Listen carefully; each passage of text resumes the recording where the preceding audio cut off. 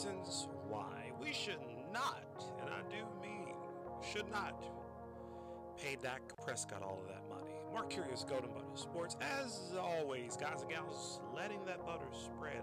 Plenty to churn this afternoon. Very controversial episodes, video, whatever you want to label it as. We're going to get straight to churning. Reason number one, I'm going to look to my notes to my right, your left. I'm just saying, want to stay on par. Reason number one, evidently we don't have any money. Evidently we're broke. So our home run hitting free agent pickup only signed with us because he decided to renege on the 49ers. Not because it's such a lustrous program that he couldn't help himself. He had to come sign with the Dallas Cowboys. No! He wanted to come here because of Zimmer. Not because of Jones. Not because of McChicken McCarthy. Like McCarthy, I do want you on a pod now. Don't get mad at me now. No! He changed his mind. And that's the reason why he signed with the Cowboys. We weren't his home run hitting team that he chose. So yeah, outside of that, Rico Dallas, some other guy, I don't even know his name. I don't even know what position he plays for. Sadly, unfortunately, we do churn butter, just not in regard to that person. Yeah, we've done nothing in the free agency. So evidently, we could use the money.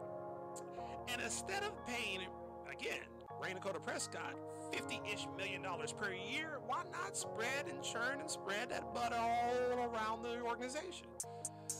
We got to have an astronomical steroid-infused contract for Micah, today's day and age LT Parsons, and also the same thing for number 88, CD Lamb. Yeah, and we got some glaring holes here. Case in point, we don't have a starting left tackle. We don't have a starting center. We don't have a starting running back. We don't have a starting defensive tackle. We don't have a starting other side of the quarterback. You know what I was trying to say. Yeah, we got holes. The raft is falling down to the bottom of the sea, and it's not coming back to the top like Cheerios. We need some help, evidently, as we did diddly in the free agency. Reason number one. Now, reason number two. This hurts. This hurts me. I'm 40, y'all, so I remember the glory years, you know, the back-to-back-to-back boys. And, you know, we were terrible for a couple years, and then we flipped somebody, and then we got some picks, and then we became the America's team. They couldn't stop us. Bro, those years are long gone now, unfortunately. Said all that to say this. Yeah, we've only made it to the second round. My goodness. When was the last time we went to the NFC Championship? Yeah, I'll wait. Don't hold your breath. You'll pass out. It's been that long. Again, we've only made it to the second round, the furthest we've gone. And every single time, it seems like the past couple of years, is multiple interceptions. Dak Prescott, same to that Dak that I've done a video on, applauded him, said that I would vote for him if he ran for presidency. Yet and still, to be the quarterback of your Dallas Cowboys, you got to be consistent and get us past the second round. Since he's taken accountability since 2016, it's been my fault. It's my fault. Yeah, with the accolades comes the criticism and now consequences. Goodness gracious. Let's do something about it being his fault. Which brings me to my last point. And again, I love Dak. I love Dak Prescott. I love Ezekiel Elliott. I hated to lose Zeke. We probably could use him right now, frankly. We need a running back that has bricks in his backside. I got big bricks in the cave, not lie.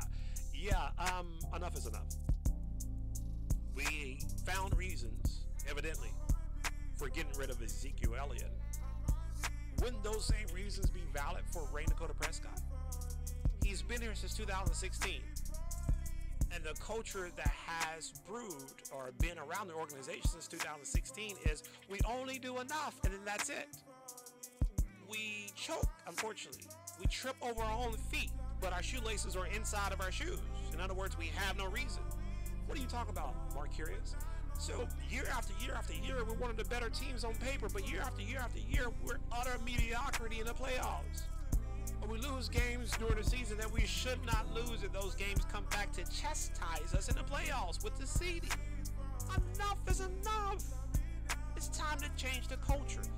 Now, I know when I mean change culture, should be going all the way to the top. That's a whole nother pod or video. Free Will McClay. I'm saying Free Will McClay screaming. It's a whole nother video. Jerry Jones needs to step to the side. Jones organization, family, corporation, empire need to step to the side and give the reins to Will McClay, who's been the unofficial GM since forever. That's, again, a whole other episode. We're dealing with Dak.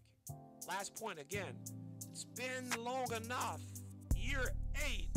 Change the culture. Here we go. Flip Dak for a first and 2 seconds, or a first, a second, and a third, and a viable solution free agent to compete with, I don't know, Trey Lance, who could be the next coming of Dak Prescott. And then you could draft somebody to compete with Trey Lance, and then you could recoup all of that money and actually build an organization that could be competitive beyond the first round. I'm just saying. You can come back, come at me, comment, like, share, subscribe, tell your mom, tell your pa. If you disagree with what I'm saying, I'm just giving objective facts here with a sprinkle of subjectivity. But again, all of this is based upon the product that's on the field. Again, reasons number 1, the 3 reasons why Dak shouldn't get that money. Yeah. Evidently, we haven't done anything in free agency because we're broke. Reason number 2, because, yeah, we haven't went beyond the second round. We want to get back to the glory hole, as Jerry Jones says. And reason number 3, enough is enough. Mark Curious. Go to Butter Sports. Y'all know what we do. Like, share, comment, subscribe, and let that butter spread. Let's get it, y'all.